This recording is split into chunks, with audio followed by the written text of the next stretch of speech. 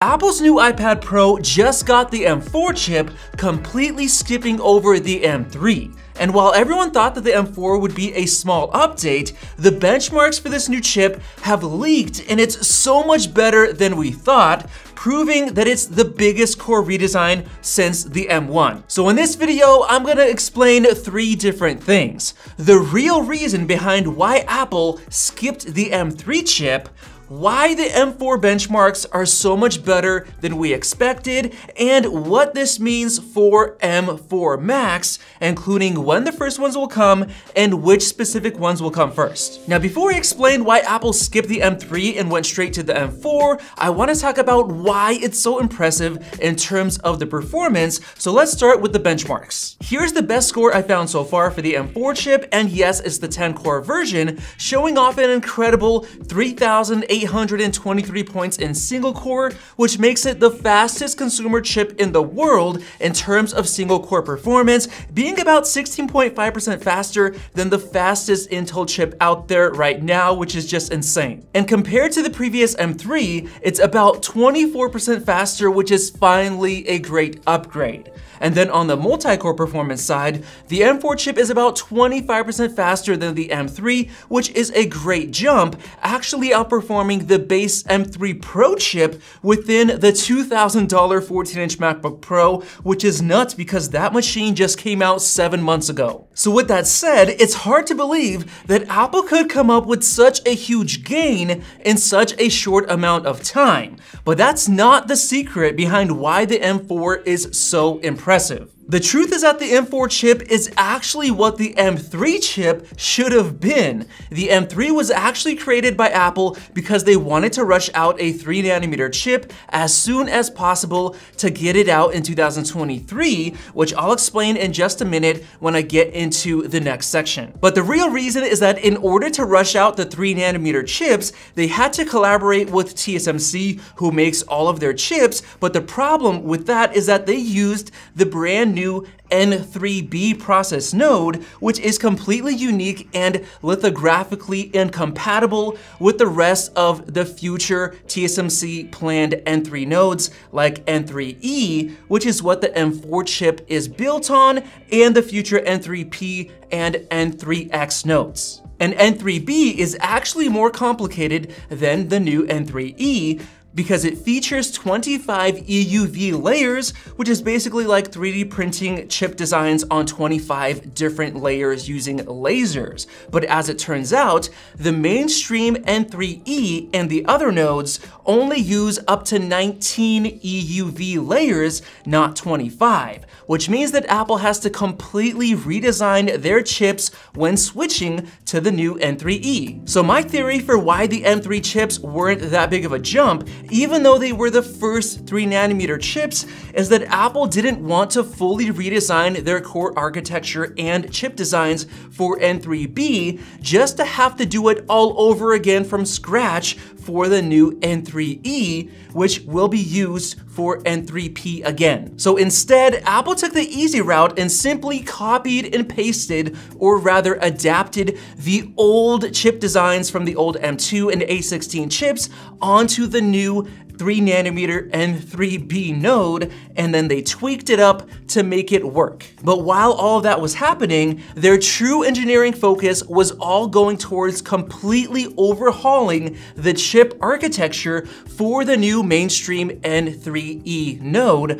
which makes sense because that node is fully compatible with the future N3 nodes. And that right there is why the M4 chip is so much faster than we expected. It's the first major architecture overhaul since the M1 chip. It's literally the one that we've been waiting for, and it took so long because Apple was waiting for mainstream N3E 3nm the entire time. So now let's get into why Apple skipped the M3 chip and gave the M4 to the iPad Pro, and trust me, you're gonna wanna hear this because everything is about to make perfect sense. To make a long story short, TSMC was supposed to have mainstream N3E chips ready in 2022, but they were ultimately delayed until now in 2024.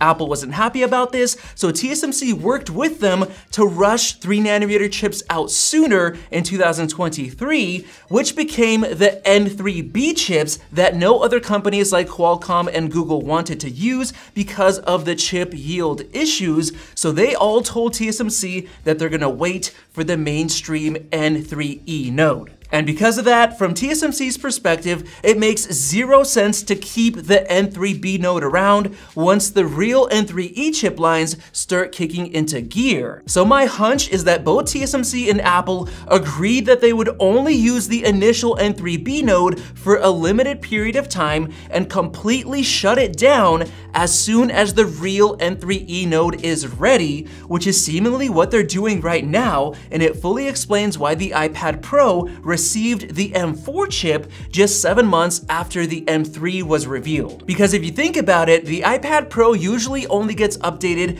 every 1.5 years, so if they gave it the M3 chip, TSMC would have to keep their N3B chip lines running for the next 1.5 years, which they don't want to do. Ideally, they would completely shut N3B off as soon as possible, so it makes sense to avoid giving M3 chips to any more Apple products. This completely explains why Apple gave the new iPad Air the old M2 chip instead of the M3, since the iPad Air also only gets updated every 1.5 years, which is too long.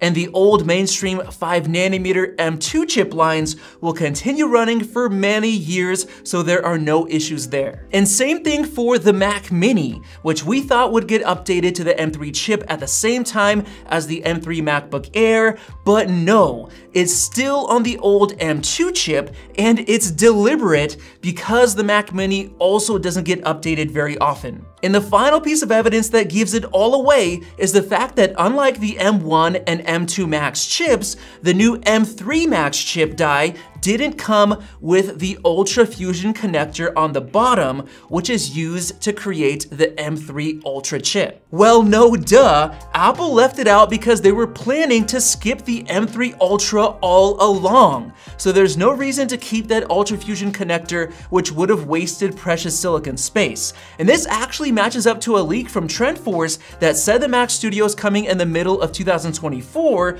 but the Ultra chip inside of it would be built on TSMC's new N3E node instead of N3B, which at the time, that leak didn't really make sense, but now it completely makes sense because now that the M4 chip is out, it 100% guarantees that we will not see any new M3 chips or M3 Max anymore. Every single Mac from this point forward must have an M4 base chip, including the M4 Ultra. So with that said, let's get into my thoughts on when M4 Max are coming and which ones are coming first. Right off the bat, I completely agree with Mark Gurman when he says that M4 based MacBooks are not gonna come until later this fall. I believe that the M4, M4 Pro, and M4 Max MacBook Pros will come this fall, and then in the spring of 2025, the M4 MacBook Air models will come,